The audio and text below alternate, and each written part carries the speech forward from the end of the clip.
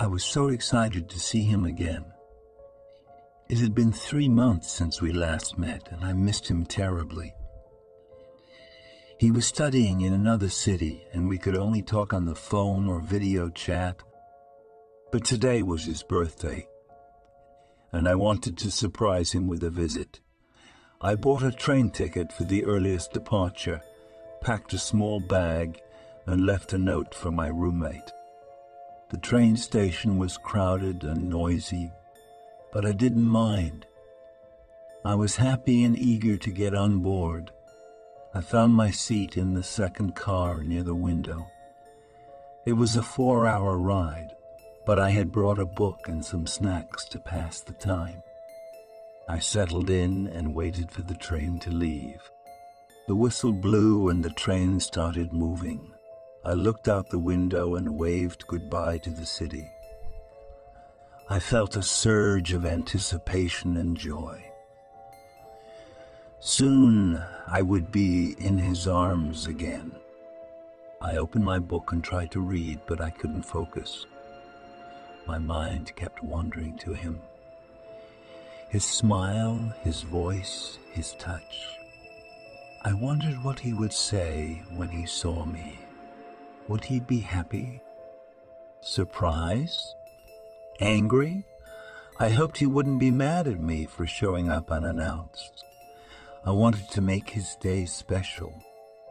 I checked my phone and saw that it was 9:15 a.m. The train was supposed to arrive at 1 p.m., so I still had plenty of time. I decided to take a nap and set an alarm for 12:30 p.m. I closed my eyes and drifted off to sleep. I woke up with a start. Something was wrong. I felt a cold sweat on my forehead and a tightness in my chest. I looked at my phone and saw that it was 11:45 a.m. My alarm hadn't gone off yet, but I felt like I had overslept. I looked around and realized that something else was wrong. The train was empty. There was no one else in the car. No passengers, no conductor, no staff. I felt a surge of panic and confusion. Where had everyone gone? I got up and walked to the door that connected to the next car. I tried to open it, but it was locked. I banged on it and shouted, but there was no response. I tried the other door, but it was also locked. I was trapped. I ran back to my seat and grabbed my bag. I searched for my phone and tried to call him, but there was no signal. I tried to call 911, but there was no dial tone. I tried to text, but there was no service. I was cut off from the world. I looked out the window and saw that the train was still moving, but where was it going? The scenery outside was unfamiliar and bleak. There were no signs of civilization, no roads, no buildings, no trees. Just barren hills and rocks and dust. I felt a cold shiver down my spine. Something was very wrong. I had to get off this train. I looked for an emergency exit or a window that could be opened, but there were none. The windows were sealed and tinted, blocking any view of the outside. The only way out was through the doors, but they were locked. I felt a wave of despair and hopelessness. I was trapped on a moving train with no one else around and nowhere to contact anyone. What was happening? Why was this happening? Why was this happening? Was this some kind of nightmare? I sat down on the floor and hugged my knees. I tried to calm myself down and think rationally. Maybe this was a prank or a mistake. Maybe someone had forgotten to unlock the doors or check the car before leaving. Maybe someone would notice soon and come to help me. I looked at my phone again. and saw that it was 12:15 p.m. The train should have arrived by now, but it hadn't stopped or slowed down. It just kept going at the same speed. I wondered how long it would take before it ran out of fuel or reached the end of the line. I heard a faint sound from the other side of the door. It sounded like a click or a clack. I got up and pressed my ear against the door. I heard it again. It was a rhythmic sound, like someone tapping on the door.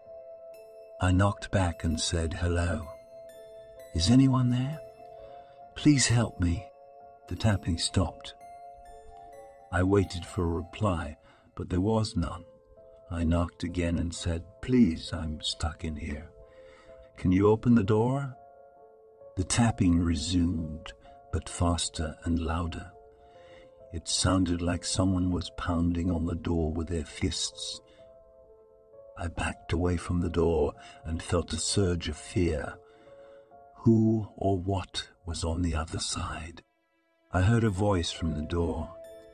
It was low and raspy, like someone who had smoked for years. It said, "Let me in." I froze and felt a chill in my bones. The voice was not human. I said, "Who are you?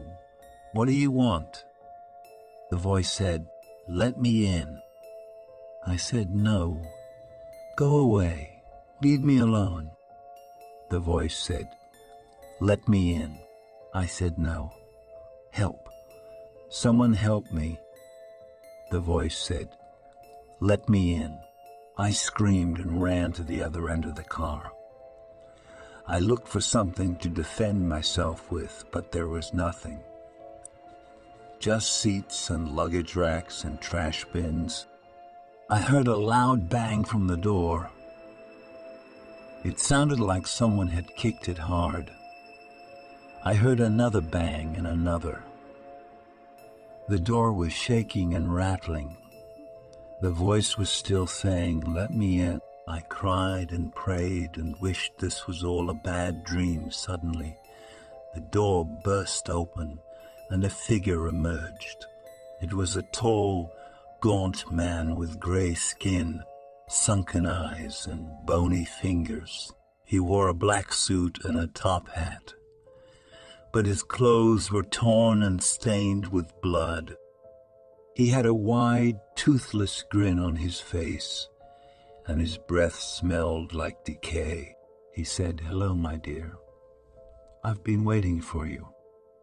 I backed away and felt a scream rise in my throat. This was not human. This was a monster, a demon, a ghost. He said, "Don't be afraid. I won't hurt you much. I just want to play a game." He lunged at me, and I ran to the other end of the car. He chased after me, laughing and hissing. I felt his cold fingers brush against my hair, and I knew that I was in grave danger. I tripped over a suitcase and fell to the floor. He loomed over me, his face inches away from mine. His eyes glowed red, and his tongue flicked out of his mouth. He said, "Here's the game, my dear. I will give you 3 choices. Choose wisely, or suffer the consequences." He held up his hand, and I saw that he had 3 objects in his palm. A rusty nail, a broken glass shard, and a bloody knife. He said, "Choose one, my dear. Which one will you take?" I shook my head and tried to crawl away, but he grabbed my arm and pulled me back. He said, "Choose. Time is running out. The train will soon reach the end of the line, and then, well, let's just say that it won't be pretty." I looked at the objects and felt sick with fear. None of them were good choices. Each one would hurt me, maim me, kill me. I said, "I won't choose. I won't play your game." He said, "Oh, but you must. It's the rules. You're trapped in my world now, my dear. And in my world, I make the rules." He raised the nail and pressed it against my cheek. He said, "Choose." I closed my eyes and prayed for a miracle. I hoped that someone, anyone, would hear my cries and rescue me. Suddenly, the train screeched to a halt, and the lights went out. I heard a loud hiss, like steam escaping from a pipe. When the lights came back on, the monster was gone. I stumbled out of the car and saw that I was in a strange station. It was old and decrepit, with broken benches and peeling walls. There was no one around, no sign of life. I ran to the exit and burst through the door. I saw that I was in a deserted town with boarded-up shops and abandoned houses. There was no sound, no movement, no sign of civilization. I collapsed on the ground and wept. I knew that I had escaped the monster, but at what cost? I was alone in a strange place with no way to get home. And then I heard a faint sound like a whisper. It said, "Welcome to my world, my dear. I hope you enjoy your stay." For just $3 a month, you can have your name featured in my YouTube videos and descriptions. Not only will you be supporting my channel, but you'll also be immortalized in the credits of my content. If you're looking for something a bit more personalized, consider becoming a $25 a month patron. I'll voice your stories and bring them to life on my channel. Create a special drawing just for you, or even write a unique story tailored to your interests. So don't hesitate. Join my patron community today and help me keep the spooky stories coming. And remember, together we can save each other from the YouTube algorithm. Thank you for your support.